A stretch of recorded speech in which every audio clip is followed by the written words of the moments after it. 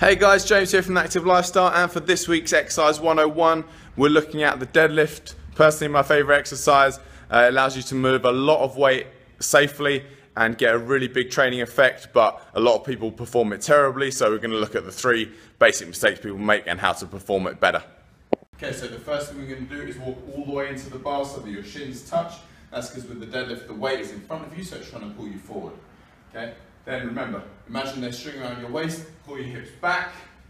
Can't reach the bar, so I'm going to close this angle here.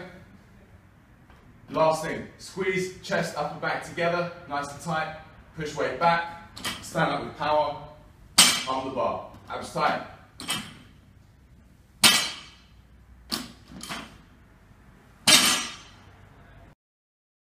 So guys, just to recap the 3 things. Make sure that you keep your weight back.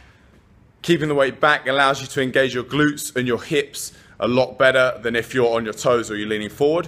Make sure that you walk into the bar when you start so that the bar is as close as possible to you, which stops it pulling you forward and messing with the center of gravity. And the last one is you need to make sure that you retract your shoulder blades and put your shoulder blades in your back pocket. That is, squeeze your upper chest together, pull back, and that will really go a long way to keeping your upper back nice and tight and making sure that you don't round over when you do the deadlift.